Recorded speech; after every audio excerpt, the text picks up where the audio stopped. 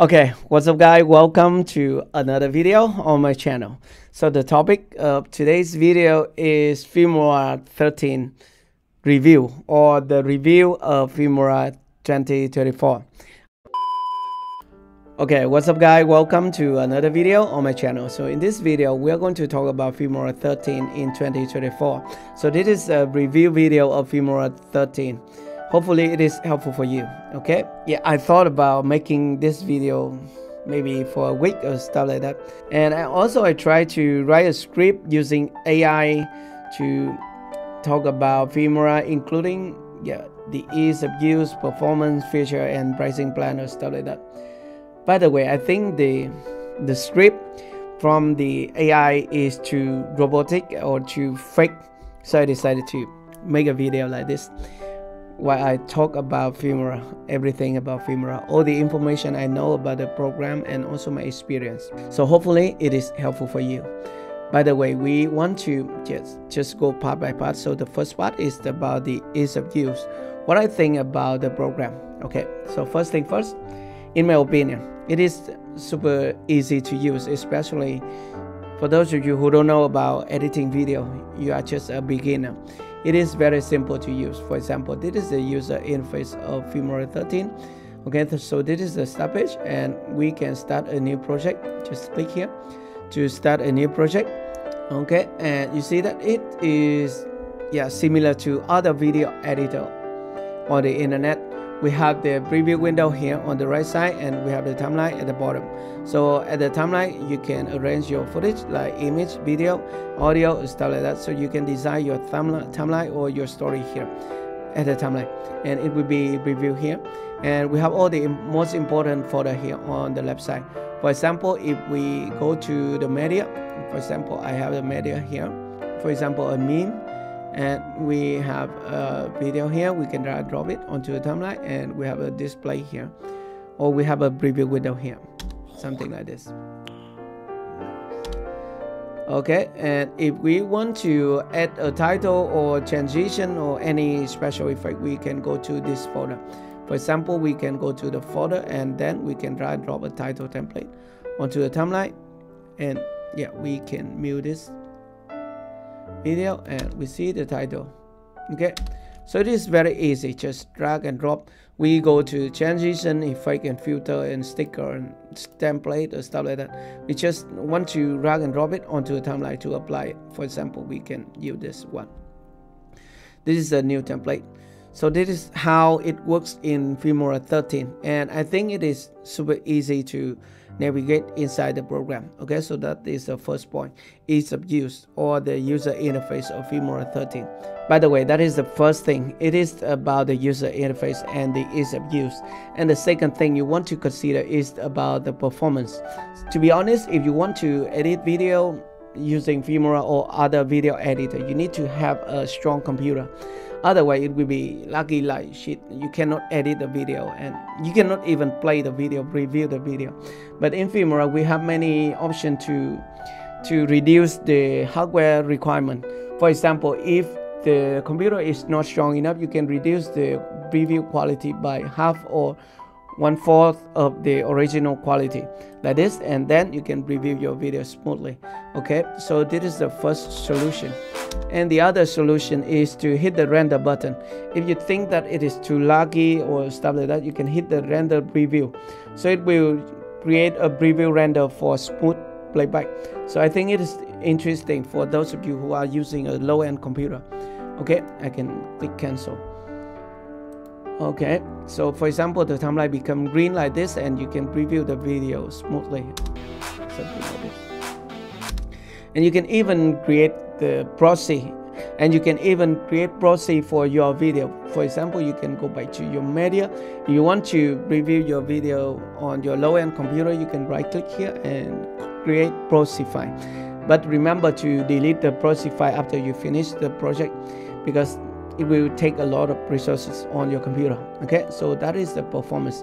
I think it's good to use on low-end computer, but it's best to have a strong computer to edit video, and using Filmora 13. Okay, so now we talk about the feature. So in Filmora 13, we have maybe three parts.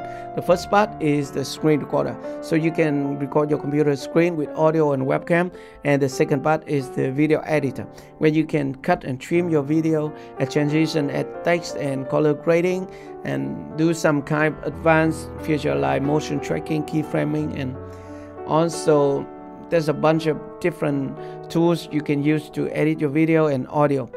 And the third part is the AI tools. So now in Filmora 13 we have a new AI toolbox. So let's close this one and don't save, where you can use all the AI tools. So this is the AI toolbox, okay, and just click here and you find all the toolbox here, and you find all the AI tools here. For example, the screen recorder, AI text to video, AI text-based editing, you can edit your video like editing text, and silent detection, you can find all the silent in your video and remove the silent easily. Avatar presentation, with the interesting tools where you can generate an avatar or animated avatar based on your camera, okay. And AI copywriting, so it is similar to ChatGPT. You can ask Filmora to write a script for your video or find a knowledge, stuff like that. And we have the instant cutter, so this is the tool where you can cut the video, like making it shorter without decoding it. So I think it's interesting. Auto reframe is something that you can convert your horizontal video into vertical video easily with the auto reframe, okay. And there's an instant mode with the template video creator, so you can use this option to generate a video using a template inside the program, okay. So there are many tools here. By the way, we have an AI toolbox, so that is the third part of Filmora. So in my opinion, I think the feature in Filmora 13 is good enough to use as a beginner or as a YouTuber like me. So normally I produce video for my vlog, gaming channel, and also I have some tutorial channel like this. So I also use Filmora 13 to create my video. So I think it's good enough, but maybe you are more professional, or maybe you want more advanced feature, you have to look for another program, okay. So that is the third part about the feature of Filmora 13, and I think it's good, especially for beginner and casual user. Finally, we want to talk about the pricing plan. If you want to try Filmora 13, you can just download it and register a free account. But if you want to buy it, they have different plan for you. For example, if you want to buy it 1 year or a subscription plan for 1 year, it is $50 per year. And for a cross-platform, including mobile phone, Windows, Mac OS, or stuff like that, you need to pay about $70 per year. And for a perpetual plan, which is a lifetime plan for one version, it is $80 per year. By the way, if you purchase this plan, perpetual plan, you have the limitation of the AI credit, and now they give only 1,000 Filmora AI credit for the perpetual plan. It is not 2,000 like previous version. And for the cross-platform, it is 200 Filmora AI credit per month. And for the subscription plan, it is 200 Filmora AI credit per month. So I think they change the pricing plan here. Normally for this plan and this plan, it is unlimited AI credit, but now they change it to 200 Filmora AI credit per month. Yeah, I don't like this change. By the way, they change the pricing plan all the time, change the thing in the plan all the time. So if you want to just use the tools like editing video, editing audio, stuff like that, you want to go with this plan, perpetual plan. So it is $80 for a lifetime. And I have 20% discount coupon code, which is in the description. You want to purchase this plan, okay? And even this plan, I also have coupon code, okay? So just go ahead to the link in the description to buy it. By the way, once you purchase any plan, for example, subscription plan or perpetual plan, you will have the account like this. Let's go to my account. Okay, create a project. So I already subscribed to this annual plan. So I have one annual plan and one perpetual plan. And we can log in to our account and then see our account status here. So this is the overview of my subscription plan. Okay, and this is upgrade for free And Filmora AI credit, total credit 100. What the hell? Okay, so Filmora AI credit is unlimited. Expiration date. Okay, so it is unlimited. Thank you. Otherwise, I will have to claim them, because when I purchase the plan, it is unlimited, and now it is 200 per month. Okay, so this is my account, and this is my subscription plan, and I have another perpetual plan, but yeah, I don't think we need to show you. By the way, we have all the tools here. We can cut the video, trim the video, we can use the smart cutout or AI portrait and stuff like that, and we can export the video up to 4K. But we cannot use all the paid effect. For example, we have many paid effect here. Video effect, we have the Pinky Diamond button here, and we have the Boris FX and New Blue FX or stuff like that. We cannot buy them, we cannot use them. Okay, if we want to use them, we have to purchase more. So that is the subscription library of Filmora. Okay, so there is get free trial, stuff like that. So we want to get free trial, and we want to go to the plan. So this is the plan, $21 per month.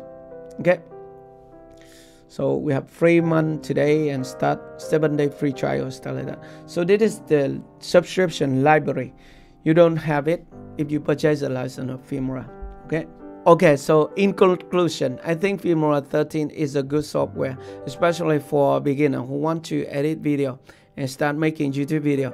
But you need to be careful about their subscription service, including the paid subscription library, and also you want to select the right pricing plan. Otherwise, it will be very annoying if you purchase a license and then you need to pay more to get the feature inside the program. Okay, so that's everything you want to know in this video. I hope it is helpful for you. If you have any question about Filmora, let me know in the comment section below. Thank you very much for watching, and I will see you in my next video. Bye.